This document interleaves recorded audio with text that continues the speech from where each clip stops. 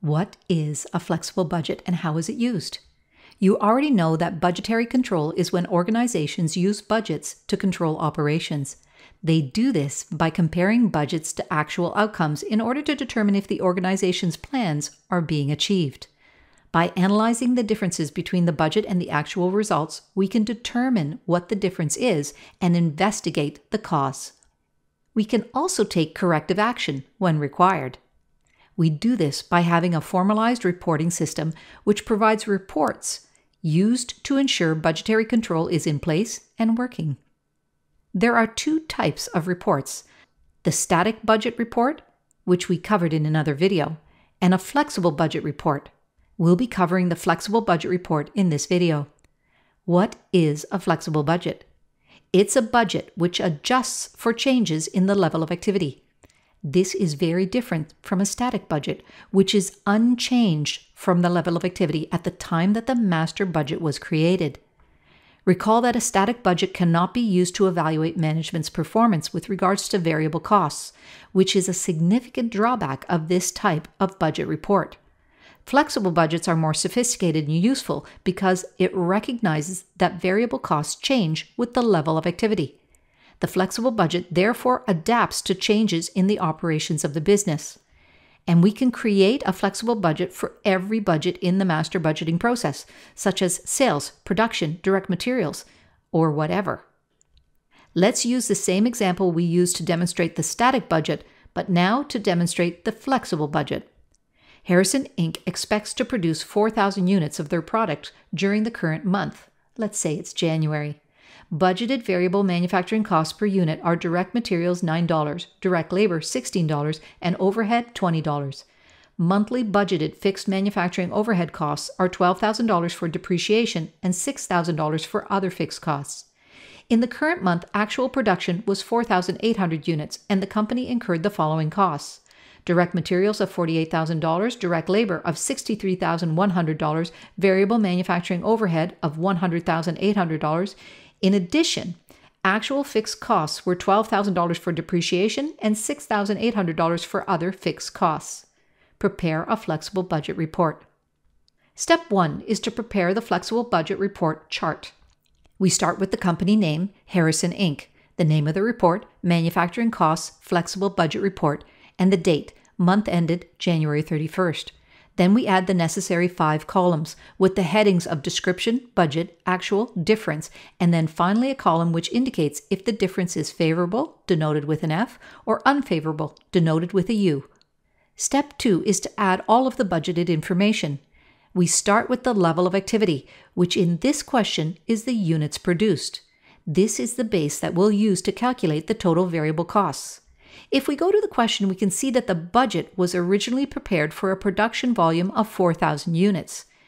Is this the level of activity that we want to use for our flexible budget? And the answer is a hard no.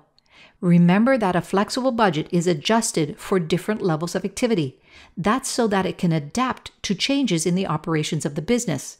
It recognizes that variable costs change with the level of activity, and in order to appropriately assess the variable costs, we need to use the level of activity from the actual results.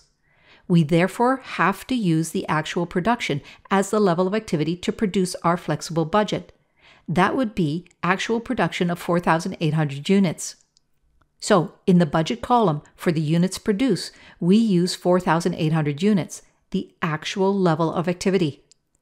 Next is our heading, variable costs. Going back to the question, we're going to use the budgeted per unit variable costs to develop our flexible budget, right? We're going to do a budget, so we have to use the budgeted information.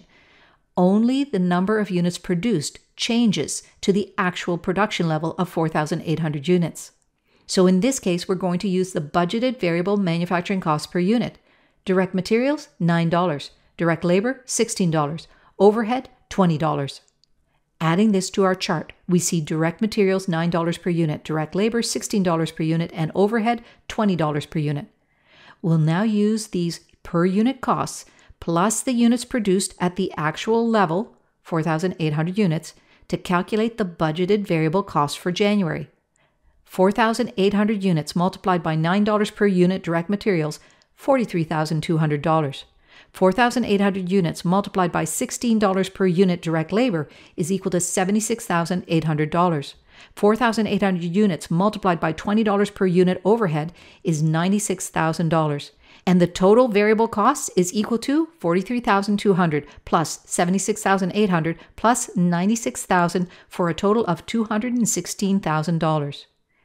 We can now move ahead and add in our monthly budgeted fixed manufacturing overhead, starting with depreciation of $12,000 and other fixed costs of $6,000. Returning to the chart, you can see that I had to shrink it in order to keep it all on the same slide. Sorry about that. Let's start with the title of fixed costs. We add in the depreciation, $12,000, and then the other fixed costs of $6,000 for a total fixed cost of $18,000. We then calculate the total manufacturing costs of $234,000, which is the total variable cost of $216,000 plus the total fixed cost of $18,000. Perfect. We can now move on to step 3, add the actual information to the chart, starting with the actual production of 4,800 units. We're going to add it to the top of column 3, actual, 4,800. We now need the actual variable costs, which come from the question. Actual direct materials, $48,000. Actual direct labor, $63,100. Actual variable manufacturing overhead, $100,800. Transferring these costs to the chart, we have direct materials, $48,000. Direct labor, $63,100. Overhead, $100,800. Adding these three amounts together, we get total actual variable costs of $211,900. Let's move on to the actual fixed costs, which we get from the question.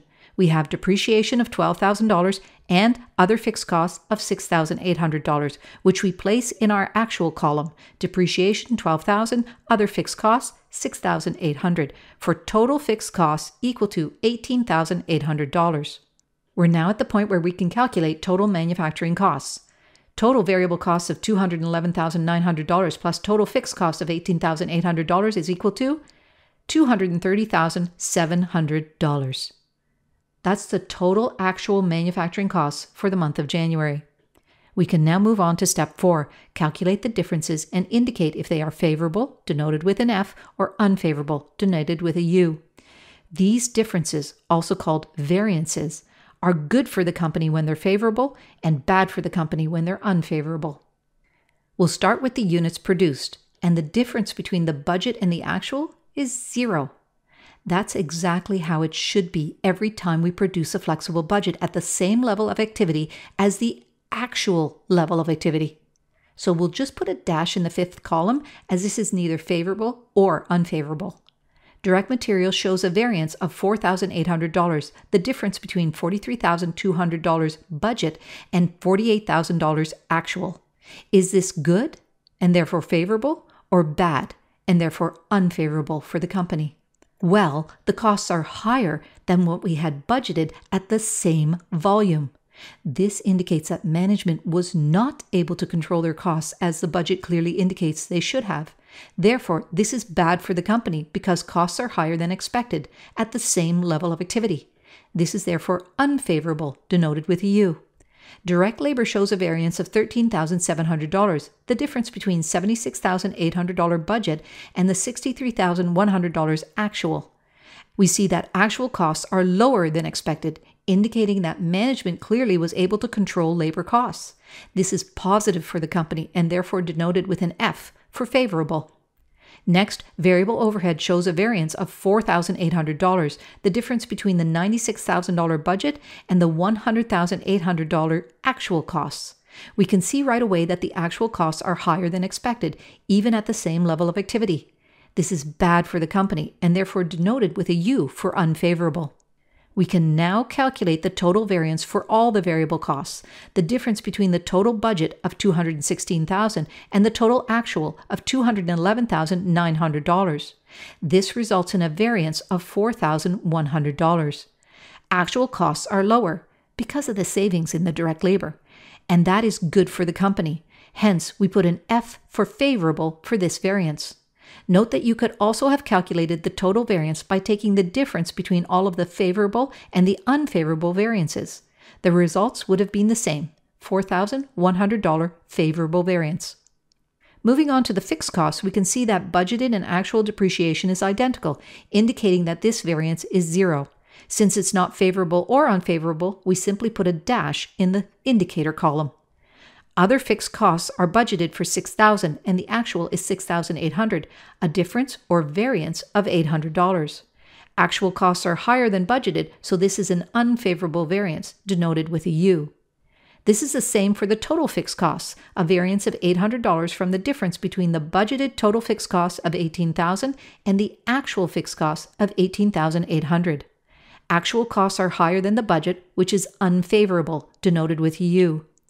Finally, if we look at the total manufacturing costs, we can see the difference between the total budgeted costs of $234,000 and the total actual costs of $230,700, a $3,300 variance.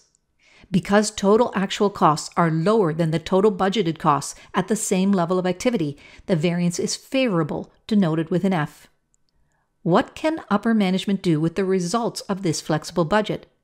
Remember, the only reason we can compare the variable costs between the budget and the actual is because the units produced are identical.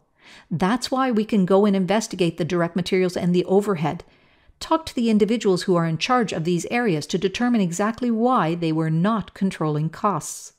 In addition, we can go to the individual who controls the direct labor and we can give them a pat on the back or maybe a bonus because they actually controlled their costs.